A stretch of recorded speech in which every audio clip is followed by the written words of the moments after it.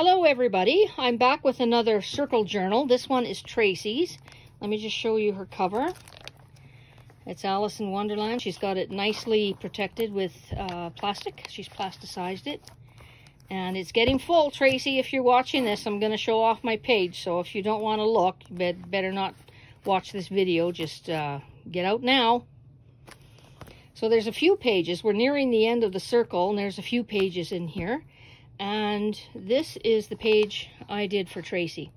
A little collage. I used some digital prints. Her book is not bound, so we just have to find a couple pages that'll go together. This one is, I can't remember where I got the printables right now, but they're just lovely.